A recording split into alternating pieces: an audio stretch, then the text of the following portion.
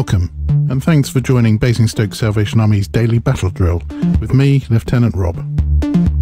For more information, go to www.equippinghispeople.com/daily-devotional.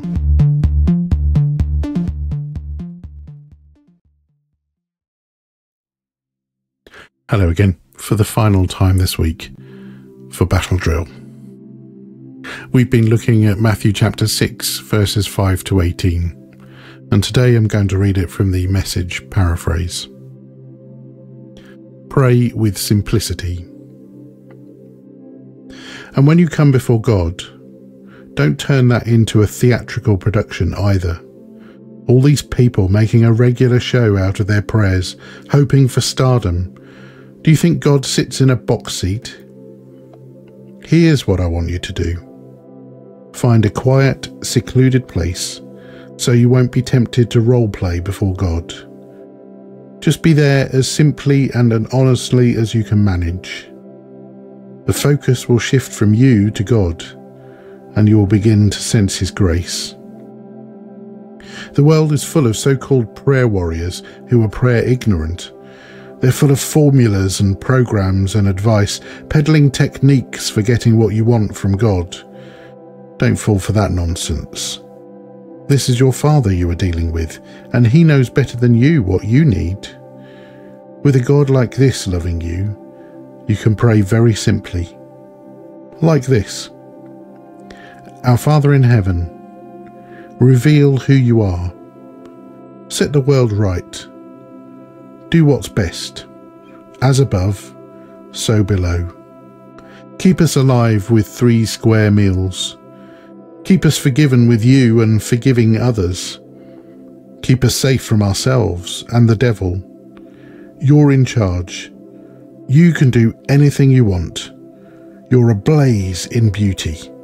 Yes, yes, yes. In prayer, there is a connection between what God does and what you do. You can't get forgiveness from God, for instance, without also forgiving others. If you refuse to do your part, you cut yourself off from God's part. When you practice some appetite-denying discipline to better concentrate on God, don't make a production out of it. It might turn you into a small-time celebrity, but it won't make you a saint. If you go into training inwardly, act normally outwardly. Shampoo and comb your hair, brush your teeth, wash your face. God doesn't require attention-getting devices. He won't overlook what you are doing. He'll reward you well. Amen. No one I know has ever seen the Heavenly Father Jesus encourages us to speak to. So how can we know Him and speak to Him if we've never seen Him? It's difficult to imagine this in a day and age when we can see people in so many different ways, face to face, on television, over the internet. But for most of human history, important people, like, say, the King or Queen, for example, would have been invisible, unseen by most of the population. How did they know the King or Queen actually existed if they'd never seen them? Perhaps one of the most important ways people knew their kings and queens in history was through portraits. They at least made it possible for people to know a likeness of their ruler. Jesus is our Father in Heaven's portrait. Actually, He's much more than that. He is the complete expression of God in human form. If you want to know what your Heavenly Father looks like, then look at Jesus. In his Gospel, John wrote in chapter 1 verse 18, "No one has ever seen God, but the unique one who is himself God is near to the Father's heart.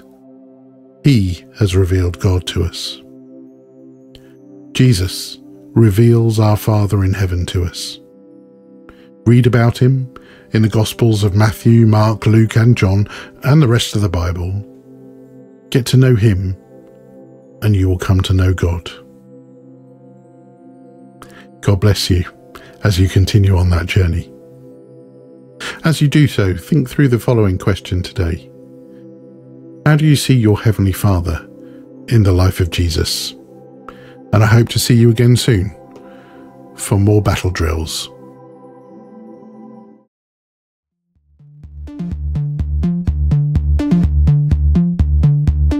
We hope you've been encouraged and equipped by this daily devotional. Why not find us on Facebook or Instagram by searching for Basingstoke Salvation Army? And join us again soon for another daily battle drill.